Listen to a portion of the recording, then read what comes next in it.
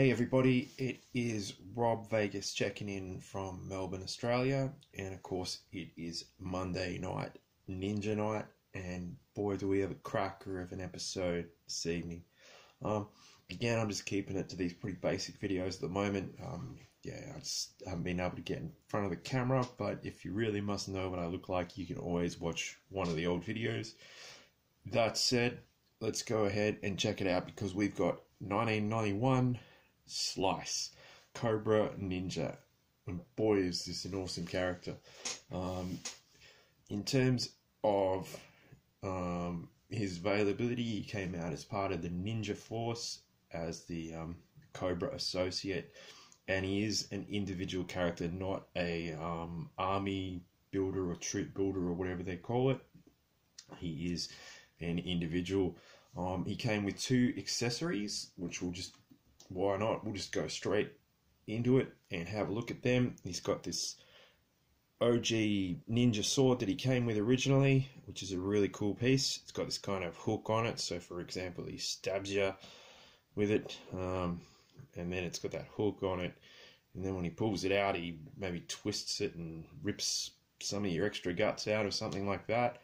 And he also came with this cool as big bladed knife, which is a great piece with a guard on it, as with the sword. Actually, yeah, just to make things a bit more sinister, with the sword it has an actual guard on it there with a blade on it, like a crescent blade, which is really cool. Like, what a lot of cool gear. That's great, I'm loving it. Of course, Slice, being a Ninja Force figure, came with a ninja action packed gimmick, and it's unusual because his is of course he's got normal articulation on the left arm, but on the right arm it's got a spring loaded feature, so if you pull it, wind it back like that, it goes whoosh for extra ninja action. So you can see he knows his judo well. It's cool, but by the same token, being an O-ring figure, of course, if he gets problems with the rubber O-ring, it means there's no way to access the insides of the figure, so there's no screw on the back, which is, yeah, I'm not 100% happy with that.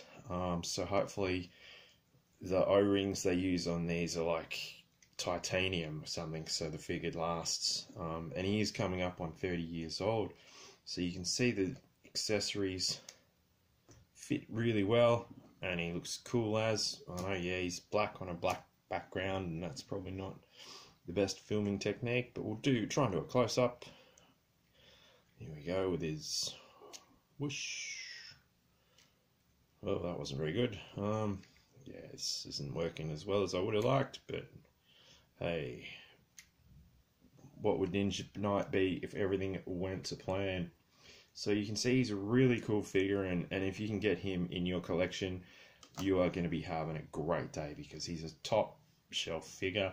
The design, he's got this creepy as mirrored mask on, sort of tied down with a bandana, and they actually gave him like this sort of material bit that flaps off the back of his head, and of course this belt bit that extrudes from the figure. And yeah, you're looking at like what a great figure. He was amazing in the comics, like he popped up as a foil regularly to the Joes, and yeah, a really awesome, sinister looking dude. Yeah, one of my all-time favorite figures. Now, I'm going to put him aside because, of course, as they were wont to do in the 1990s, they did reissue some of these figures, and of course the elephant in the room is Orange Slice. So this came out probably the following year, maybe 1992 or 1993, give or take. I can't remember the exact dates. Having said that, I can't remember much on the best of days, let alone when these figures came out, and the backstory of every one of them. If you want to see how absent-minded I am, have a look at some of my videos where I discuss the figures from the core. But that's a story for another day, because they reissued Slice in bright orange. Now, couldn't they have just brought him out again like in red? Because that's like a great look. And then they're like, oh, hey, you know what'll be really cool? Let's make him bright orange. Something that was unusual, though, is that when they brought him out again, they brought him out with a different weapon system, which was one of those, what the community's been referring to as a weapons tree. And oddly enough, like, yeah, let's check it out. He came out with, you know, that same knife again, so that's good. Can't go wrong with that. He came out with these sinister looking things. They're like knuckle dusters, but they've got, you know, knives on each end of them, so that's pretty full on. He came out with this, which of course is a reissue of the ninja staff that Dice, Slice's friend, who we'll talk about on an upcoming Ninja Night, he came out with that as well. And that axe that Dice came out with. So he came out with basically black copies or reissues of Dice's weaponry, which I found pretty strange at the time. We're going to throw that down because we've got Dice over there. So he's going to be in a Ninja Night coming up soon. And at the moment he's got his silver OG stuff. So we'll, you know, have a bit of a compare and see how it goes with the black gear as opposed to the silver. And going back to Orange Slice, sounds like a chocolate treat from England. Yeah, Orange Slice also came with this. I'm not sure what the original was for this particular sword, but it's like a much more sinister version of the sword that came with Red Slice, like the original Slice. So yeah, that's actually a really cool accessory. I like that one, but of course it came with Orange Slice, so that's where it gets weird. But of note, Orange Slice has the same ninja action, which is of course the that particular thing, and he doesn't have the back plug either.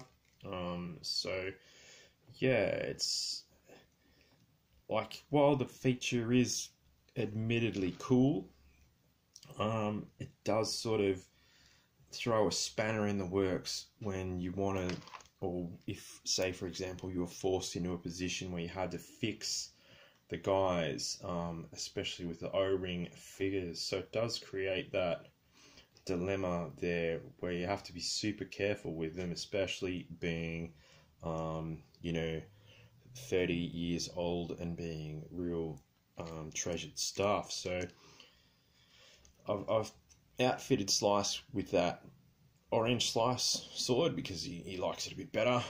And let's see how he goes with his ninja action. Oh, not very well. Oh, that's not working out, eh? Yeah, that's going to be uncomfortable for Bonsai. Let's just see how he goes with this knuckle duster thing. See if we can get him to knock. No.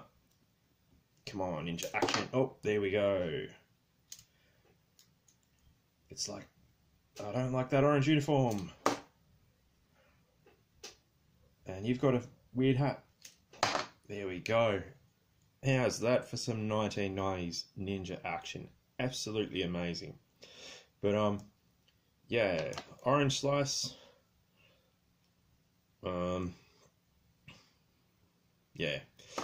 But original OG Slice is amazing. He's such a good figure. I'm so glad I was able to pick this guy up originally, and so just happy that he's still in one piece in the tub, and we've been able to reunite him with some old friends, and of course all of the cool accessories that he came with.